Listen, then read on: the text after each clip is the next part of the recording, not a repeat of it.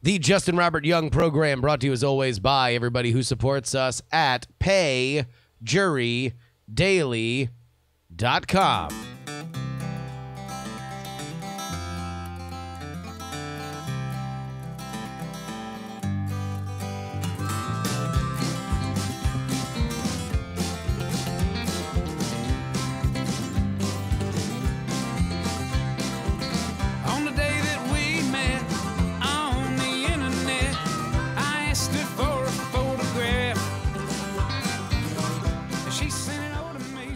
Hello, YouTube. Hello. How are we doing? Are we doing good? Are we doing great? I'd like to think so. Welcome to another edition of Jury Daily. This is a little exclusive content that you guys get, before we start actually recording the podcast. Just us hanging out, having a good time together. Oh, all right. I think I got some stuff to talk about. We got some good emails. We got the return of high thoughts. What do you say? We go ahead and get started.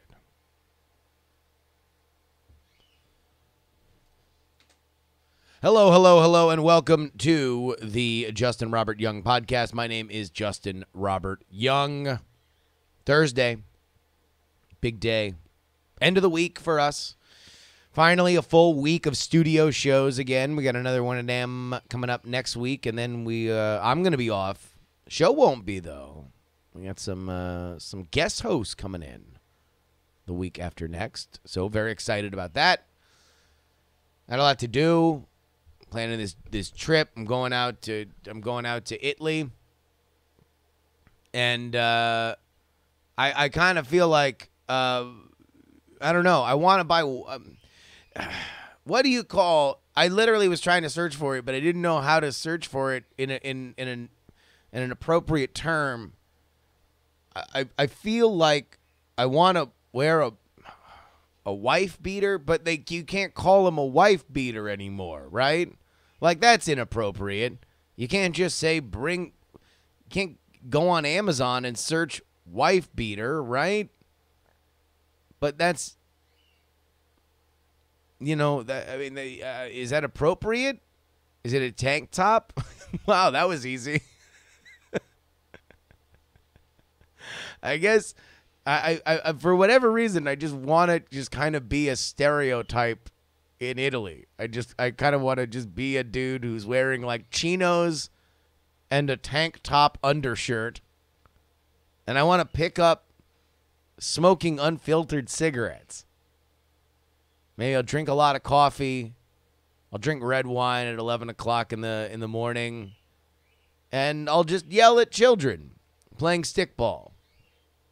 I feel like this is what I want to do. I want to spend a lot of my time. I'm trying to clear out my schedule where I could just do exactly what I want. And I feel like that's my spirit animal.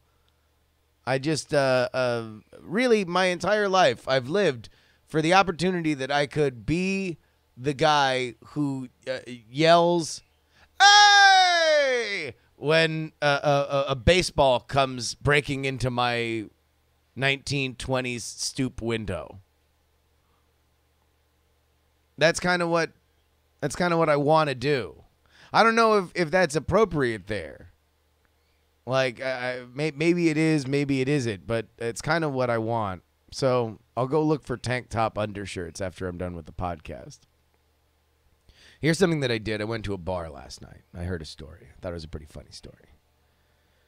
So, guys at a crowded bar, right?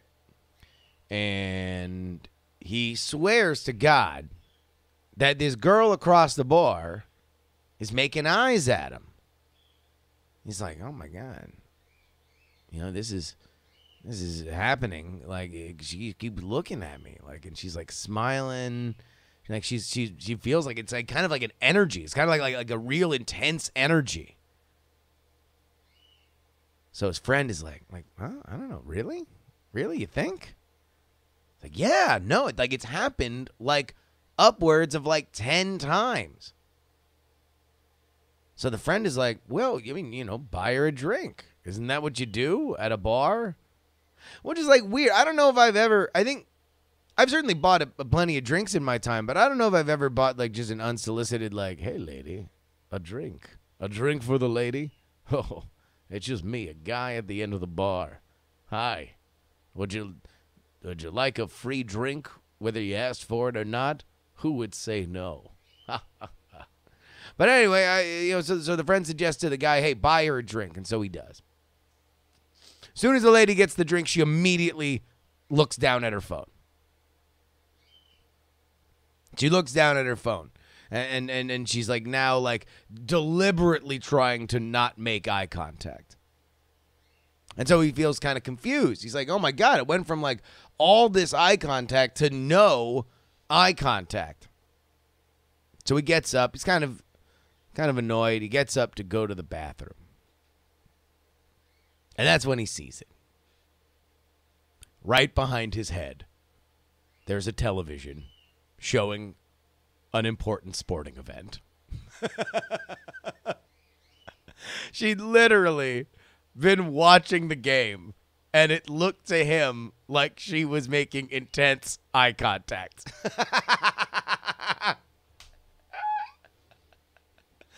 Oh, that's funny. Here's the news.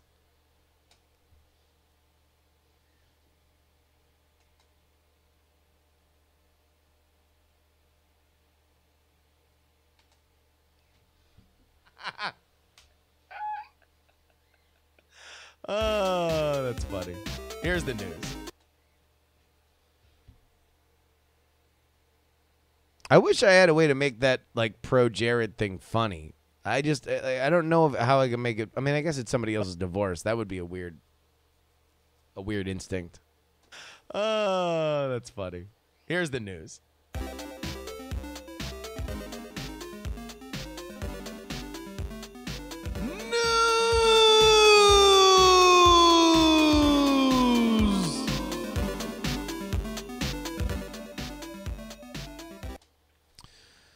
JC Calhoun writes in our chat, I've never bought a random woman a drink. I have heard women on Twitch talking about when I first started going to bars, I would buy my own drink like a sucker, as if it's just normal for women not to pay for drinks.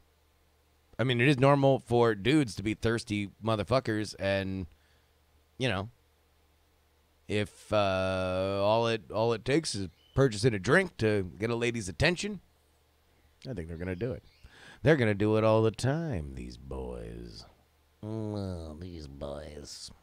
Let's do our news.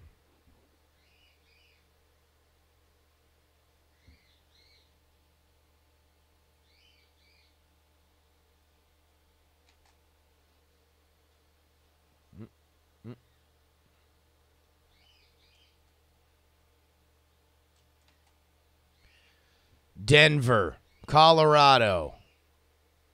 It's a crazy place, and it's only getting crazier. You know, they really led the way with the legalization of weed. All of a sudden, people were smoking hella weed out there. They were getting super high and talking to each other, and you're like, oh man, I'm from Alabama, man. And somebody else is like, yeah, I'm from Massachusetts, man. And now we all talk like this because we're getting high in Denver, man. Who wants to go on a mountain bike ride, man? We're all going to get high and go on mountain bike trips and talk about Carmelo Anthony's rookie year in the NBA, man. That wasn't me doing a impression. That was actual footage. But, you know, since then, everybody kind of jocked their stees. Denver and Colorado in general, because now everybody's legalizing weed. They legalized weed out here in California. They're doing all sorts of crazy stuff, right? Somebody read this today. Apparently out in Dallas, these fucking killjoys, they're catching people coming off the plane with CBD oil. That shit's like weed, but it doesn't work. There is no reason to they popped some grandma with a felony drug charge because she brought CBD oil back to Dallas. Fart on that. Anyway, not like Denver. Denver's going the other way. They've now voted to decriminalize magic mushrooms. Magic mushrooms. Like they're going to get high on mushrooms out in Denver. I don't even know a comical voice that I could put along with that. We read now from the Los Angeles Times. In a last-minute surprise, it appears the city has lived up to its libertarian leanings and passed an ordinance decriminalizing hallucinogenic magic mushrooms, the first measure of its kind in the nation. For much of the last 2 days, Initiative 301 appeared headed for defeat, but late Wednesday, the city of Denver released what is called the final unofficial results, showing the measure passed by the razor-thin margin of 50.56 to 49.44. The results will be certified May 16th. Quote, Kevin Matthews, who heads up the Decriminalized Denver organization, the last 24 hours have been a hell of a ride. Most of the votes are in, though there are still some absentee ballots. This is the official victory. And he said it sends a clear message to the rest of the country.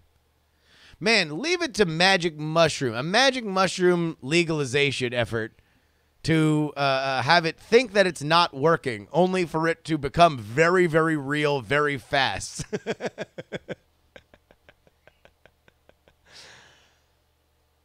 I mean, also, who's getting popped for magic mushrooms? I guess if you're trying to deal them, right? If you're selling them, then it would just be another thing that you would get, arrested for selling. But in general, it doesn't smell. Also, I don't know. I've tried to do mushrooms a couple times in my life, and it never really worked all that well. But then again, like, I don't know. I was in college. Yeah, it's like next thing you know, you're hanging out, and somebody's like, dude, I got mushrooms. And you're like, okay. But you're also drinking and smoking weed, and next thing you know, you take the mushrooms, and it's like, well, yeah, I'm really high, and I'm kind of drunk, so I don't know what part of all this the other stuff is. I don't know. Maybe I'll go to Denver, figure it out, get on a mountain bike.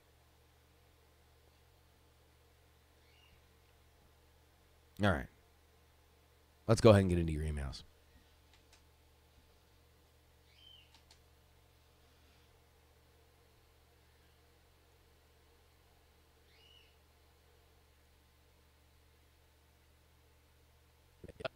All this, the other stuff is, I don't know.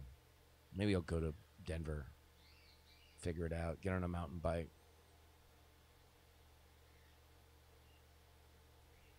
All right.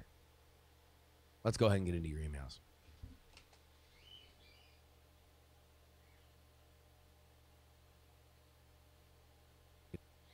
Let's go ahead and get into your emails.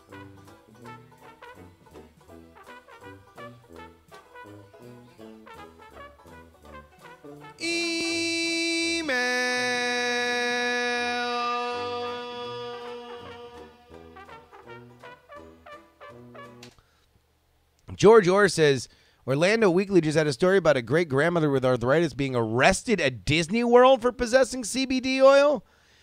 Shut the front door. Disney World my entire life has been synonymous with drug use.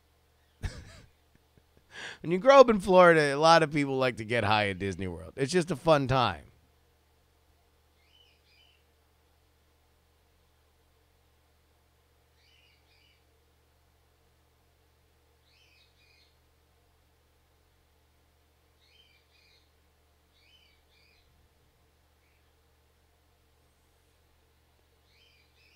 Better than doing coke at the Vatican. Well, I don't think anybody wants to do coke at the Vatican. I wanted to smoke crack. Jesus. A great-grandmother with arthritis was arrested at Disney World for carrying CBD oil. Turns out you can't bring CBD oil to Disney World despite it being sold on store shelves across Florida. Hester Jordan Burkhalter, a 69-year-old grandmother with arthritis, learned the hard way after she was arrested at the Orlando theme park last month when an off-duty Orange County Sheriff's Office deputy found the cannabis-based product in her purse at a checkpoint.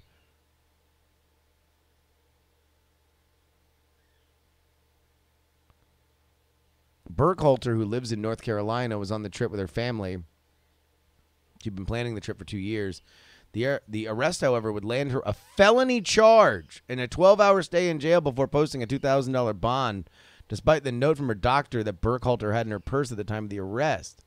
On April 15th, Deputy Vernon LeBron was working as an off-duty capacity at the Magic Kingdom when he was notified by security personnel that somebody may be using illegal narcotics believed to be THC oil.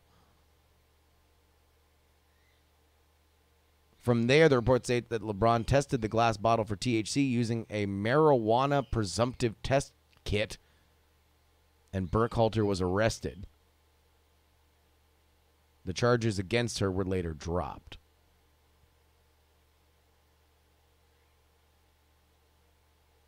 Wow.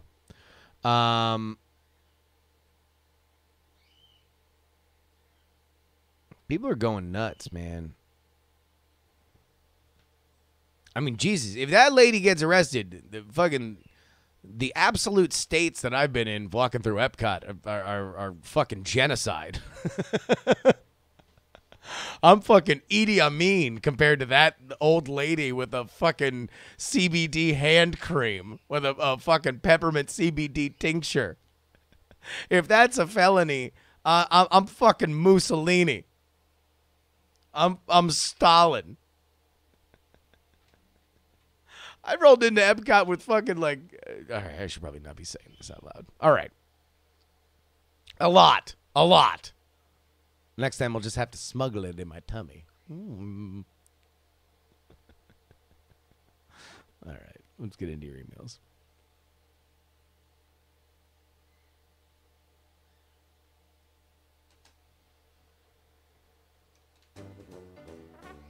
Oops, I fucked up. I fucked it up. I fucked it down.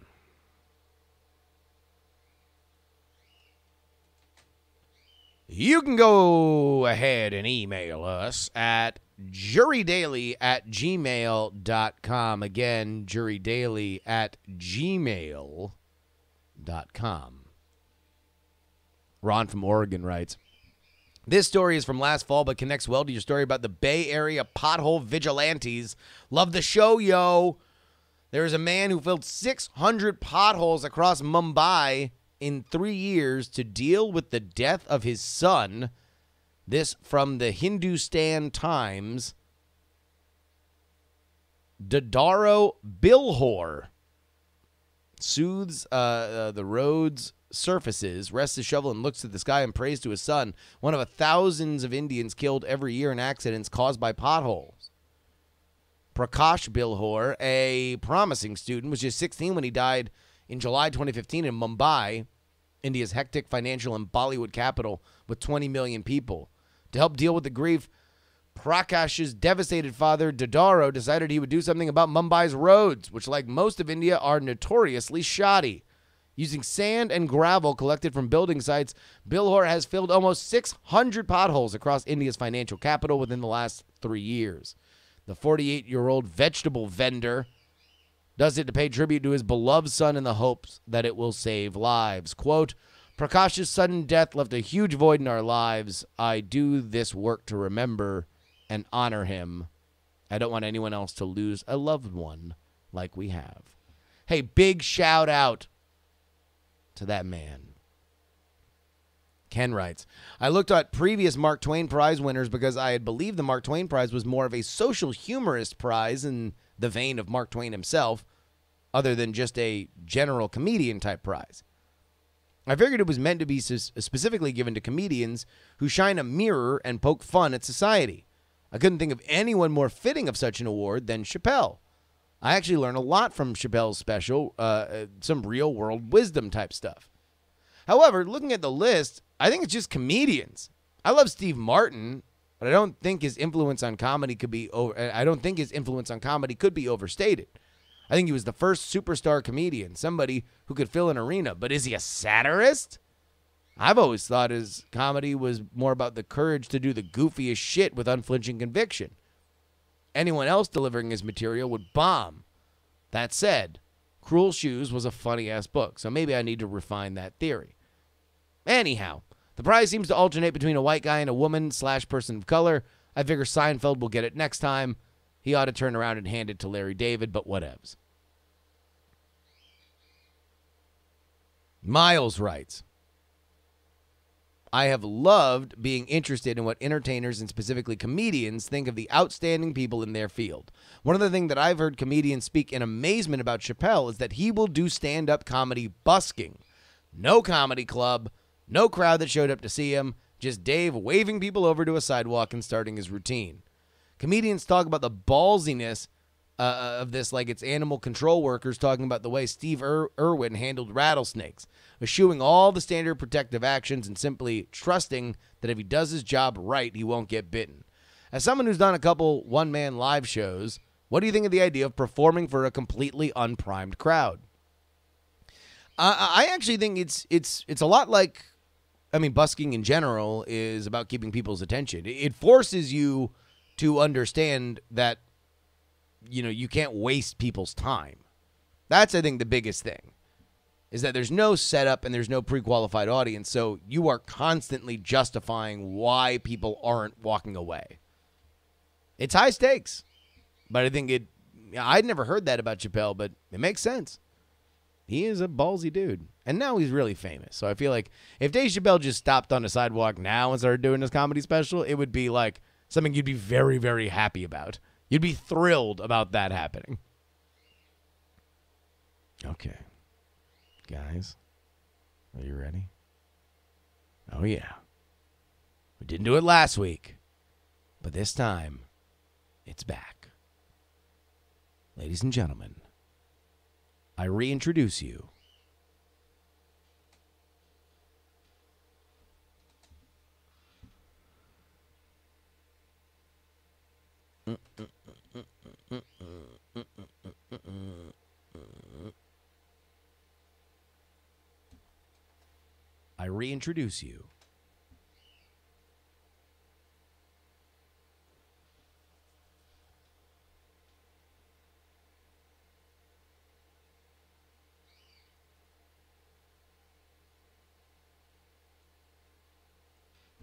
Here we go.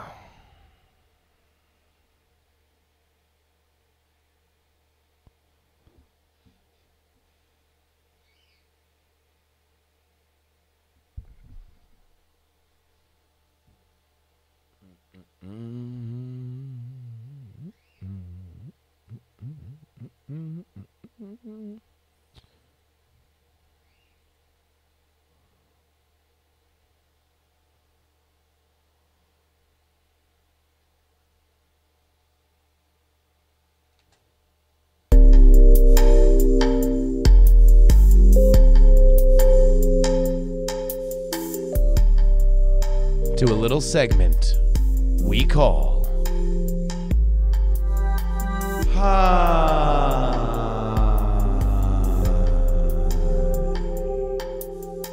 Thoughts.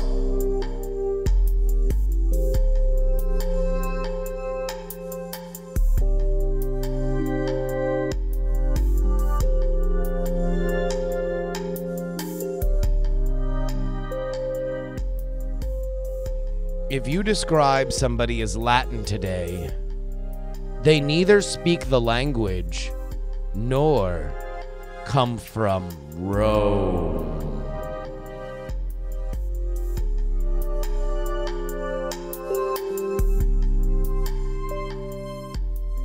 When you are fired, you are disappointed.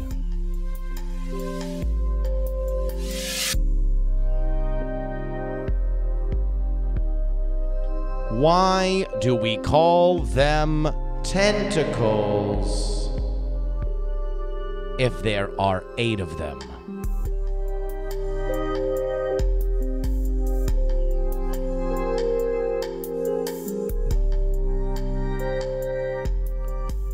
What if Game of Thrones is really about who gets indoor plumbing first?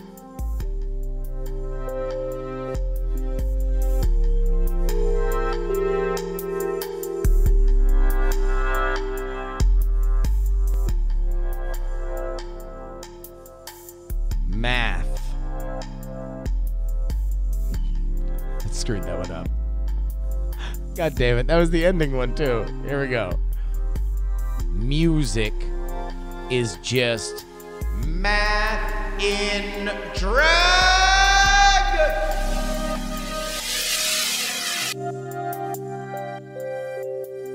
Those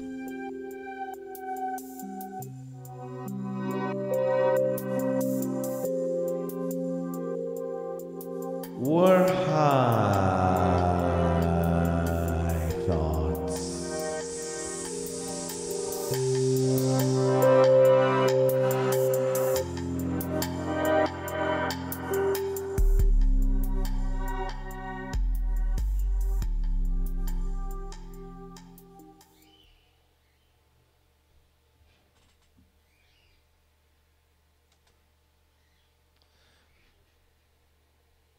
I can't believe I fucked that up.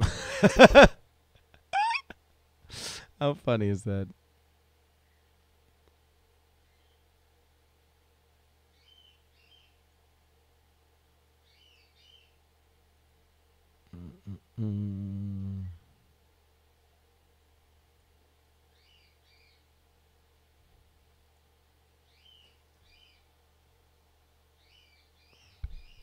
I know. I fucked up yours. It was a good one. It was my ender. That was my big finale, and I fucked it up.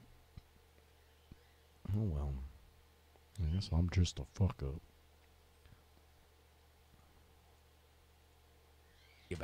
You'd be thrilled about that happening. Okay. Guys, are you ready? Oh yeah. We didn't do it last week, but this time it's back. Ladies and gentlemen, I reintroduce you. I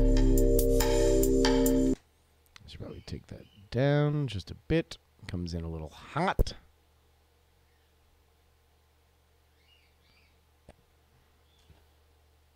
I reintroduce you.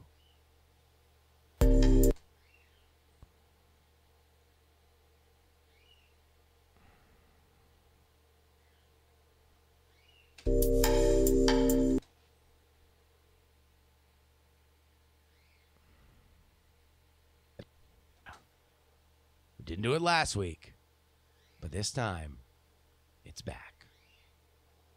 Ladies and gentlemen, I reintroduce you.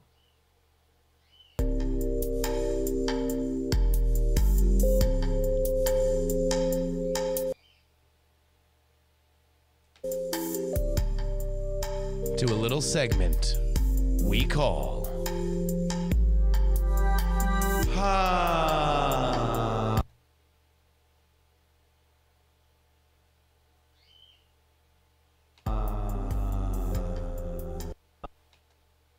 It's back.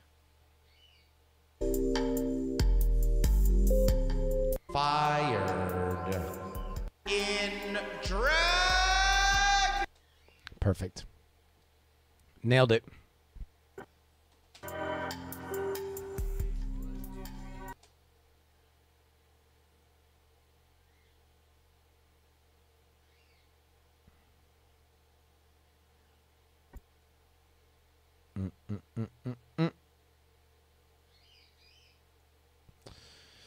And here we go. And that will wrap us up for today. I want to thank our producers, the Jen, PD Rave, Non-Specific, and Rock and Roll, Martian, Joe Acosta, Will, James, the OG Brito, Will, Chris, Bill, Dustin, BioGal, Robert H., Brian C., M., Trade the Melodica Man, Adam, Middle Age, Mike, and Harry Lee Smith. Folks, you can go ahead and email me, JuRYDaily@gmail.com, Twitter, Instagram, Snapchat @Justin R. Young. Support this show by going to payjurydaily.com. Join our Discord, bit.ly/JuRY JuRY Discord, and a big thank you to the man that brought us our JuRY story for today. The one, the only, often replicated, never duplicated, Sunbun. Okay? That wraps it up. Folks, until next week, this is your old pal, Justin Robert Young, letting you know to please give a round of applause to Mr. Wacky. But until I see you again on Monday, more importantly, please, don't die!